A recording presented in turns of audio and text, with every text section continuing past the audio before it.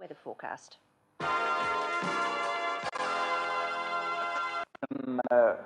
It continues on from one we had last year in a way. It's a different sort of exhibition. It's a theme exhibition concerned with the home and the garden. Of course, the home and garden emphasis in Canterbury is very strong, and particularly the garden.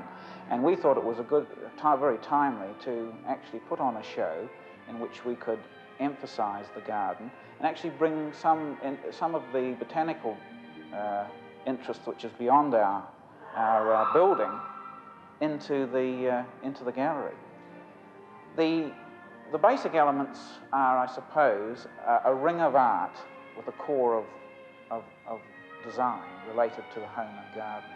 And the artworks have come from Auckland right down to McDougall, from right around the country. We've borrowed in from practically every gallery throughout New Zealand for this particular show. And people have been very generous in lending their works. But it's necessary with a theme show to do so, because the McDougall collection wouldn't have the number of works to make up such a theme. And the exhibition is on until the 26th of January. There's some wonderful paintings there. Stoddart, Spencer Bar, Christchurch names that you know. Don't miss it. Well, that's our show for tonight. Only 2 more this year.